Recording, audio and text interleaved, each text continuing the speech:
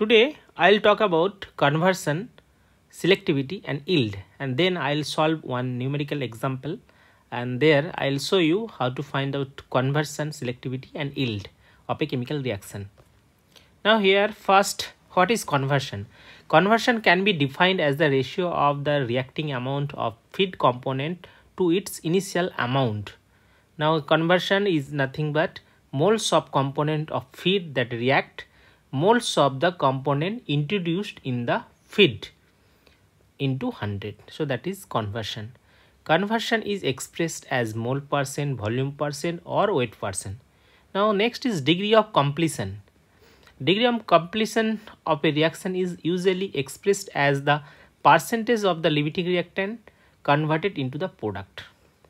Despite the presence of excess reactant, reaction do not always proceed to the extent resulting from the complete reaction of the limiting reactant.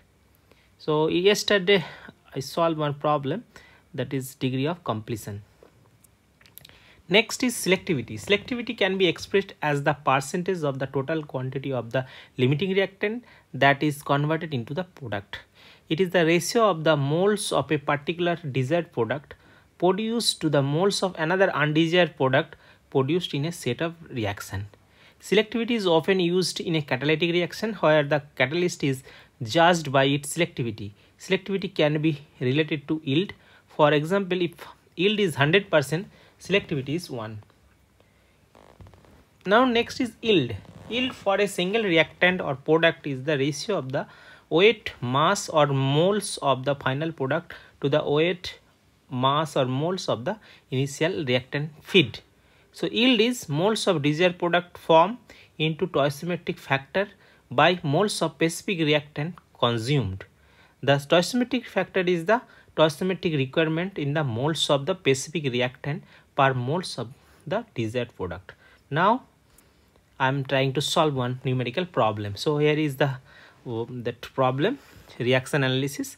Consider the following pair of the reaction. So A converted to 2B, that is desired product, and another side reaction is going on, A to C, that is undesired product. Suppose 100 mole of A is fed to the batch reactor and final product contains 10 mole A, 160 mole of B and 10 moles of C.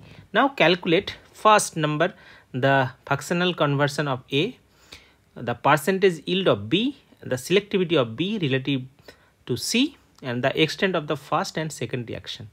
So earlier, maybe if you go to my another video, so you can I show you how to calculate extent of reaction for single reaction. Now here pair of reaction is there, so how do you find out extent of first reaction and second reaction? Now this is the given data, A to B desired, A to C undesired. Initial moles of A feed is 100 mole and composition of the final product, moles of A in the final product is 10 mole, moles of B in the final product 160 mole, moles of C in the final product 10 moles. Now first is fractional conversion of A. So fractional conversion of A means moles of A reacted, moles of A feed. So feed reacted means 100 minus 10, so it is initial minus final, so that is 90, and by 100 moles of A feed, so 0.90. So that is fractional conversion of A. Next is percentage of yield of B. So percentage of yield of B, so moles of desired product form into stoichiometric factor by moles of specific reactant consumed. So here stoichiometric factor is half because A to B, so stoichiometric means here 1 and this is 2, so the stoichiometric factor is nothing but 1 by 2. So desired. So now percentage yield of B, so mole of desired product form, so that is 160 into stoichiometric factor is half, and moles of specific reactant consumed. Specific reactant consumed means or you can say that specific feed, so that is 160 into 2 half by 100 into 100, so that is 80%. Next is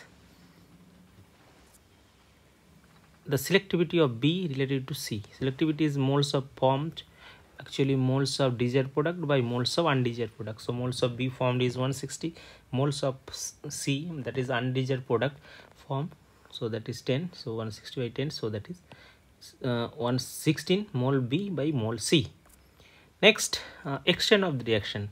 So here concept of extent of reaction can be extended to the multiple reaction for a set of reaction in a batch or continuous steady reactor, considering the stoichiometric coefficient is nu and substance I.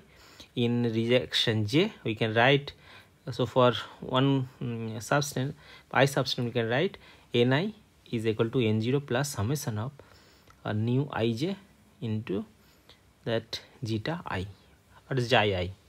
So now consider the pair of reaction A to 2B desired, A minus C undesired. So we can write Na out, so that is any time of Na, the initial Na minus that xi, that is coefficient 1. So for first reaction, for reactant minus, so xi1 minus xi2.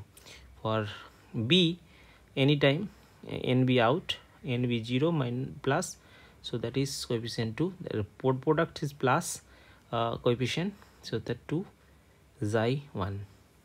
And for the second reaction NC, so for this NC, for NC here NC out, you can write like that, NC out anytime, any time that NC out is equal to NC0 plus, so not plus, so reactant coefficient is 1, so that is xi2. Now we have all this data, so initial moles A we have, final also we have, so Na out, so that is nothing but 10, initial 0, so first reaction that xi minus xi2, second this one, so NB out is 160, NB0 nothing, initially no B is there, so plus 2 xi. So from here we can calculate that xi is nothing but xi1 is nothing but 80. Now here, so this is 80, and then from here 10 C, that is out, initially no C, and xi2. So from here we can easily calculate xi2 is equal to 10. Now if you back to this here, so 10 is equal to 100, xi1 is minus 80 minus 10.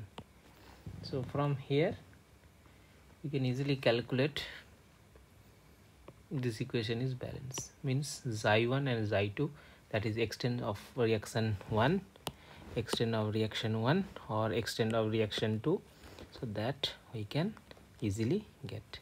So this is extent of reaction 1, extent of reaction 1, and this is extent of reaction 2. That's it for today.